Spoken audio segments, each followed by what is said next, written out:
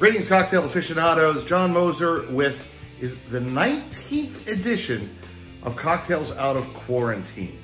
And I'm going to show you today how to make a drink called the Painkiller. This is a favorite of my friend Ron Moen. It originates in the Caribbean, in the British Virgin Islands, at a place called the Soggy Dollar. An enterprising bartender dumped some dark rum, some fruit juice, and some cream of coconut into a glass, stirred it up, poured it over crushed ice, and grated some nutmeg on top, and he found out he had something really special. So here is what you need. Oh, by the way, in the 1980s, Pusser's, which is a brand of dark rum made in the Caribbean, actually trademarked this recipe.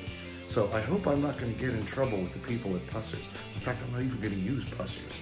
But here's what you're going to need if you want to make the Painkiller.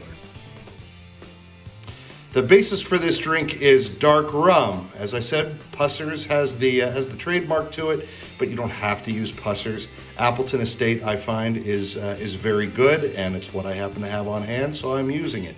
We're also going to have orange juice and pineapple juice, and here is cream of coconut. Now, if you watched the video on the pina colada, I opened up a can of it, and this is what I have left, which is plenty. So you don't see the can here, but it's easy enough to find at any grocery store, cream of coconut. And then nutmeg. Oh, we're not gonna use ground nutmeg, throw that away. We're gonna use grated nutmeg. And in order to grate it, you're going to need a microplane grater. Okay, here's how we're gonna do it. We start with our cocktail shaker with ice. We are going to begin by putting 2 ounces of our dark rum in there. Oh, that stuff smells so good.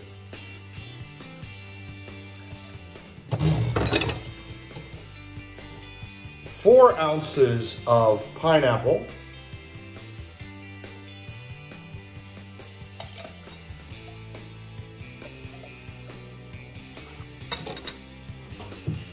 One ounce of orange juice.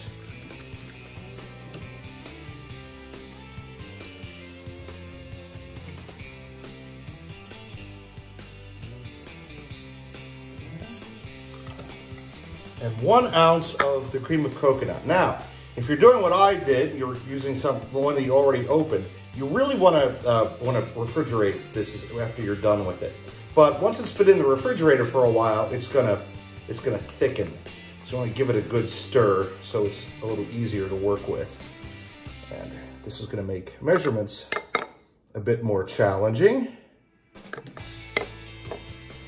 Well, I would call that a generous ounce, closer to 1.5 ounces, but you know, making cocktails is as much art as science, so we're not going to get hung up on that.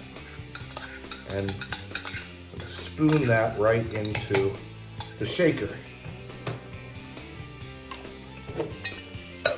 Put the cap on it, shake it.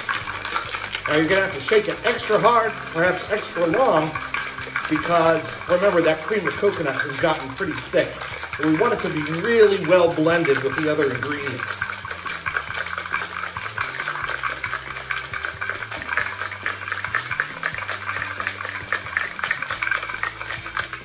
Now, that's a good shake. Now, let's get the glass. We have here a glass of crushed ice. This is what the closest I have to a hurricane glass. It's actually a beer glass, but it's about the same shape. And pour that over the top.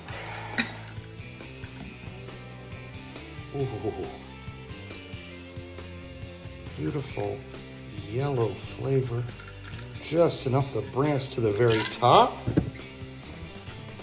And this, I mean, look, if you want to be strict, you put a pineapple wedge on there. I don't have any pineapple around, but a painkiller is not a painkiller without the grated nutmeg on top. So here's the microplane grater. Just gonna take this and rub it vigorously over the top.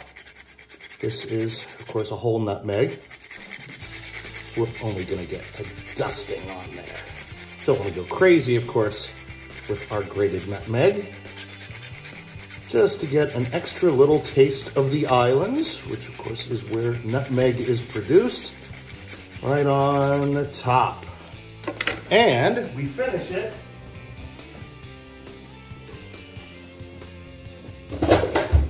with a straw. Here you go. A little taste of the islands for your summer, the Painkiller. Don't drink too many of these or the Painkiller will become the pain causer. Oh, but what a delicious drink. So, I hope you're enjoying your day. Until next time, cheers.